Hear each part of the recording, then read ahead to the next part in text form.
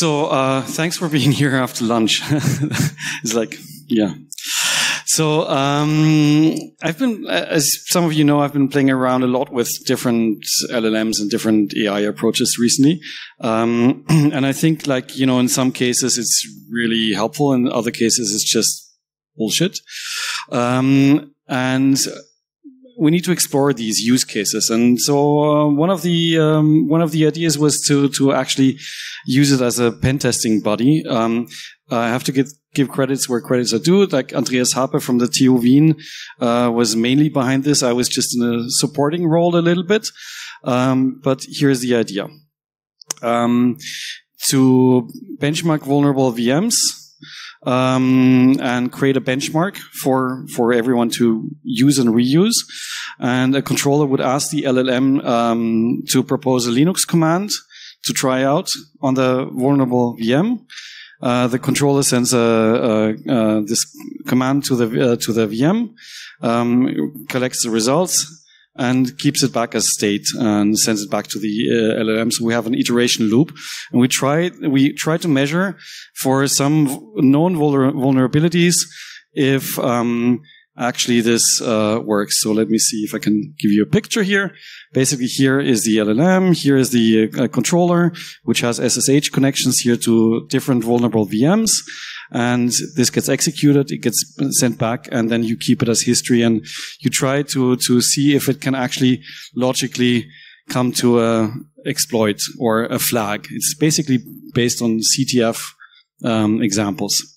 So the environment is to take typical vulnerabilities from CTFs, and also from training platforms, and replicate them and have a standardized benchmark test, so that you can try out different LLMs and different prompts, always against this standardized benchmark test.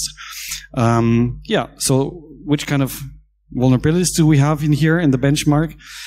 Exploiting SUID binaries, or misconfigurations in the etc sudoers file, maybe something in the password history, cron config, which is wrong, etc. So based on, you know, like typical CTF challenges, yeah.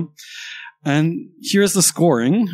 We tested with GPT-3.5 and GPT-4. We also tested against local LLMs, Llama 2 based ones, but these basically got out from the paper because they were actually not very good in this one. So you see here at the bottom the exploitation rate per test. Sometimes it's pretty high.